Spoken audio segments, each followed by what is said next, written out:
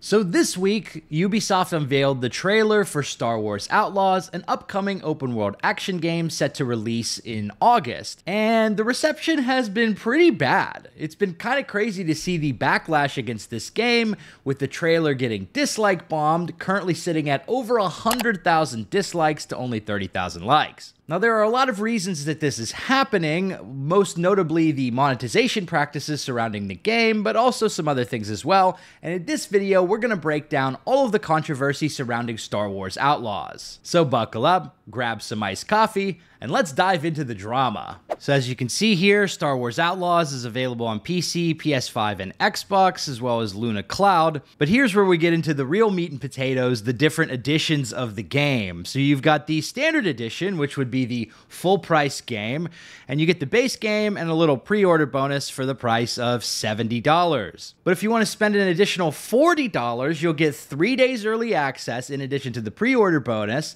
and you get the season pass, which includes day one DLC. You'll get the Jabba's Gambit exclusive mission available at launch. Now, Ubisoft actually did something similar with Assassin's Creed Valhalla, where they sold a pre-order bonus mission.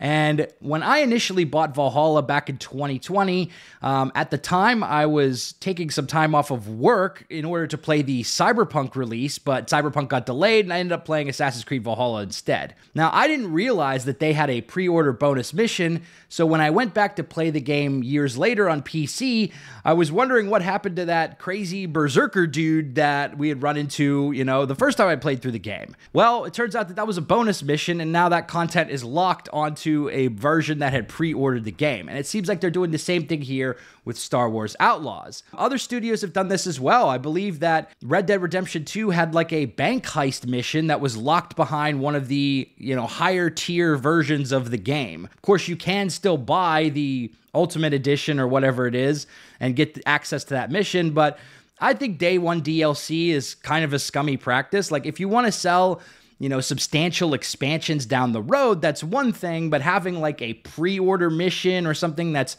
already in the game at launch, I think is just kind of a scummy practice. Now, you do get the Season Pass, which will include 2 DLCs that will release after launch, but we're kind of going into that blind right now because you're not going to know what the DLC is.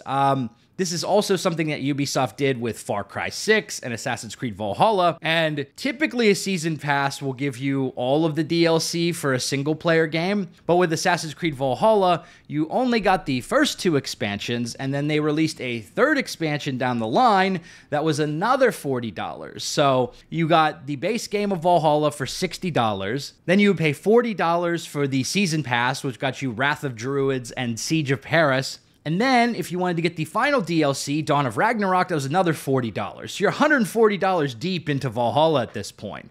And that's before we've even talked about microtransactions or anything of that nature. You also get the cosmetics pack, which, not really that big of a deal.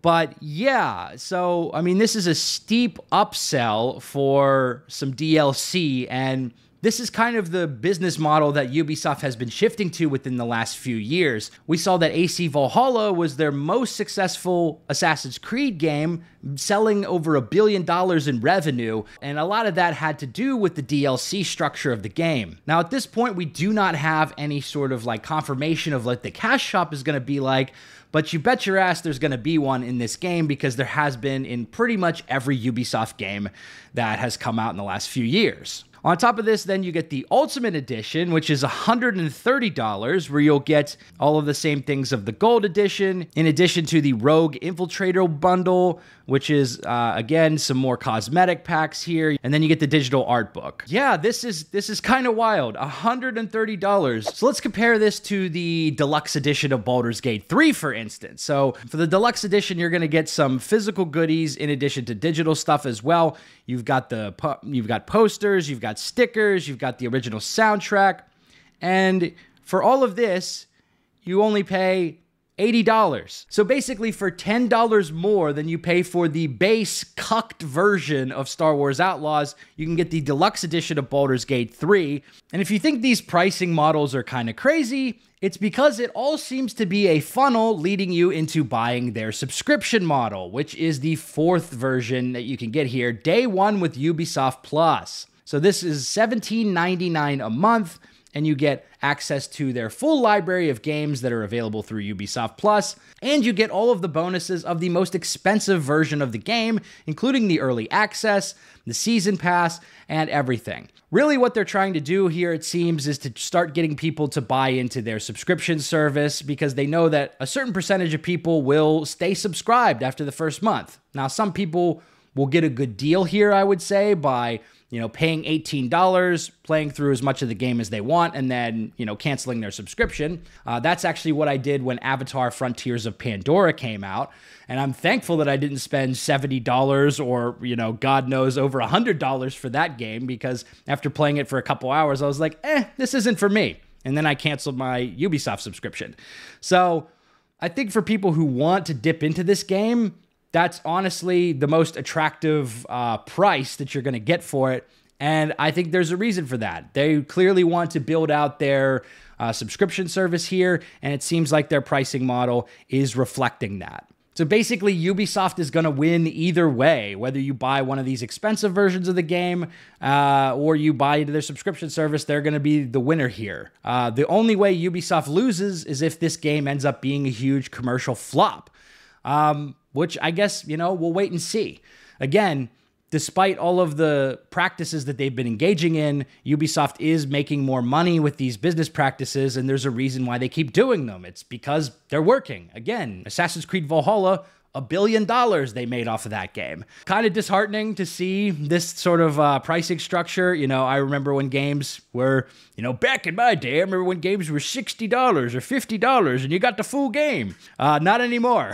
Not anymore. Apparently you pay $70. This is like the cucked version of the game. You get nothing. You play it late. Let's be real here. 3 days early access, that's the launch day. A lot of people are going to be playing that 3 days early access, and that's going to be the period when people are talking about the story, making YouTube content.